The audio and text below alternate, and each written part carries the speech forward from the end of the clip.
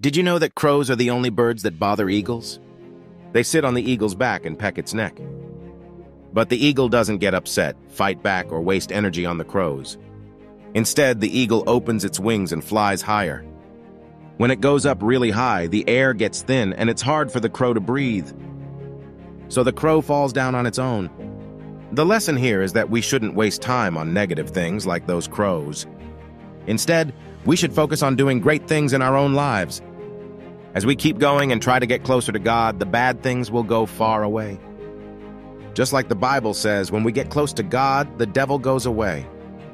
Don't let the devil distract you. Stay strong and keep going on your path.